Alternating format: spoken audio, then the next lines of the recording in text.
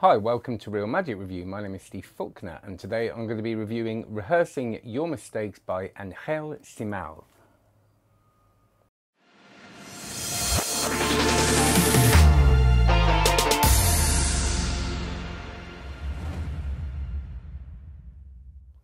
So before we do that, can you please like, subscribe and have a look at cardmagiccourse.com. That's my online card magic course. Hundreds of videos, years in the making, and I'm adding videos to it every week and loads of really exciting things happen. We're going to have guest lecturers on there every month. And there are two different memberships. You can join and just get the recorded stuff, the stuff that's uploaded, as well as the live sessions, or if you want to get involved on the Discord channel and attend the live sessions every single week with me, that's the $22.99 a month. So have a look at that. This is an interesting one because we all have that thing, don't we, of being scared of things going wrong. Everybody does when they perform. It's the first thing we think about. What if this, what if this, what if this? And it is an inevitability, but with magic it's even more because, yeah, everybody asks me, what do you do if a trick goes wrong? People are fascinated by it because to them it's the ultimate humiliation, and it does stop many of us from performing ever, I think. I know people that have wanted to perform for ages and it just becomes such a barrier that they never do it, and it's a real shame. This is a great book for all of us, I think, to overcome that issue. So there's two things with this book, really. It talks about avoiding mistakes, but also the inevitability of them, even with that preparation, and how we can work with them. So I'm not going to go into detail about everything that's in it, 'cause it's not a massive book, but it is substantial. He's packed a lot into this. So Ángel, I find the pronunciation, but I want to get it right. Ángel is a Spanish magician, and I think I might have even met him in Valladolid many years ago. But wrote this in New Zealand. I think he kind of went off and he kind of isolated himself and wrote this book. And he's, as he said, he's very proud of him, and it means a lot. And he's got a lot to be proud of. It's a really practical, really important book for many of us, I think. So it starts off with an introduction by Norbert Ferrer, which I think I have mispronounced. I'm so sorry, but wonderful magician who I saw perform his multiplying balls routine. It was just stunning. And then starts off with this lovely story about being on a bike and falling off a bike and how learning in failure is an important part of what we do. And then it's straight into the practical stuff. So there's a whole thing on improv, and there's some really good exercises in this, and getting us to think around improv as being actually a realistic part of our performance, and how we can actually think about that as a comfort zone. And for me, it definitely is. Improvisation is something that isn't as difficult as it sounds and can really get us out of trouble.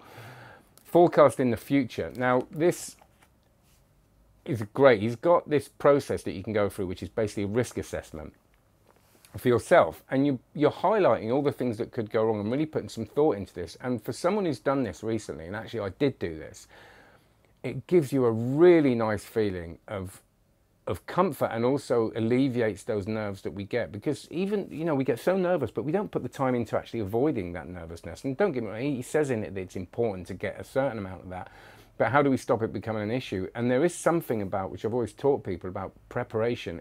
The more you prepare, the less nervous you are. And I've really experienced that recently. And he takes you through a process to prepare, so you can really be kind of armed in case, and have a sort of toolkit of ideas in case things go wrong. I know I'm reading through it, and I have, as you can see, I've completely been through this a couple of times. It's just got some, you can always tell because it's got loads of these in it. And I was going to start quoting from it, but there's just too much. Searching for the mistake, the idea of putting, and we see this in mentalism quite a lot, putting mistakes in to create that connection with an audience. And I'm a big fan of this as well. There's a moment recently that I did that they really thought had failed, and it's a lovely moment where you create that tension, that challenge, which is part of any story arc, but they really believe it, and then you get that relief and that payback that payoff when it comes off at the end. And to put that into the shows, which is really brave. He says you've got to do it properly. You don't want to kind of do it and then it doesn't work out. It's a kind of, there's a courage to it, but he talks you through how to approach that as well. And there's a whole bit on creativity at the end, which again he kind of said, I wasn't going to do this because there are whole books on this, and he's got some really good recommendations in there as well, but gives you a kind of the tip of the iceberg with creativity, which again it's enough to kind of get us thinking. And for those people who think we're not creative people, I've learned recently that's nonsense. We can all do it given the right guidance. And this book really does give the guidance. And the chapter on the point of no return, that idea of, you know, there's all this stuff we can do to avoid it. There's all this stuff, ways of getting out of it. But sometimes we've just got to, we build up to a moment, it goes wrong. They know it's going wrong. We know it's going wrong. We can't do anything to hide it. We've just got to accept it. And how do we do that? So you've got everything in here to cover you for the thing we all fear, that thing that cannot be named. You know, it's kind of getting the trick wrong, which we've all done. And I've done it recently. I did it in front of people doing The Stranger. So the whole thing about The Stranger is you build it up to this moment. There's somebody else on the end of the phone and you fail twice and they finally get there and you go, what's the card? And then you realise you've got it wrong and you've basically, they're going to say the wrong card, and it's a big build up and it goes wrong. And it's the worst thing that can happen. But when that happened recently, it's amazing. People like, we love that bit. And so we kind of worry about it too much as well. And again, he covers our perception in this as well, our perception of failure and the audience's perception and how that can be different. I think this is brilliant. There are a couple of issues with it, and they're good things really and bad things. This, I think, should be one of those books that you can judge by the cover. Now, don't get me wrong, it's a great cover, the illustrations are brilliant, all that kind of thing, but it doesn't look like the important book that it is, and I think it is an important book. I don't think there's been enough written on this. And it's, you know, it sounds ridiculous, but we do judge books by the cover, don't we? Now they say you shan't, but you shouldn't. Apparently people do say that, but we do.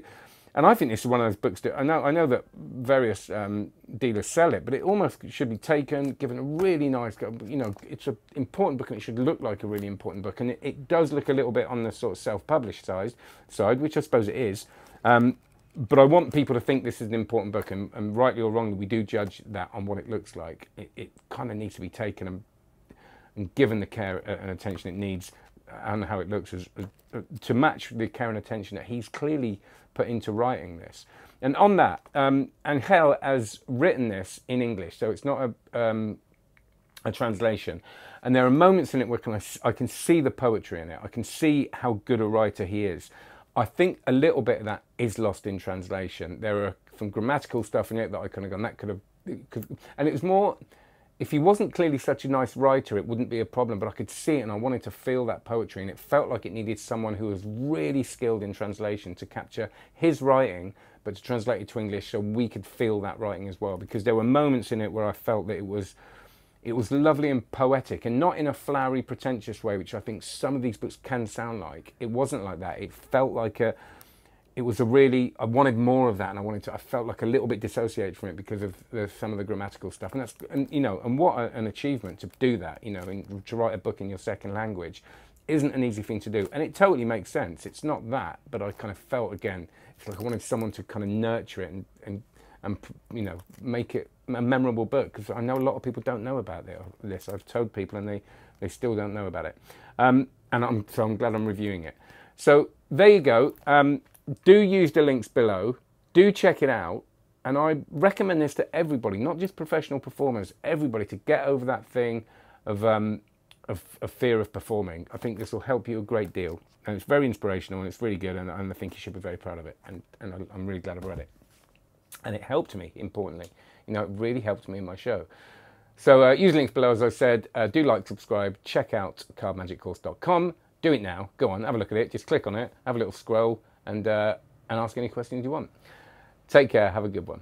Bye.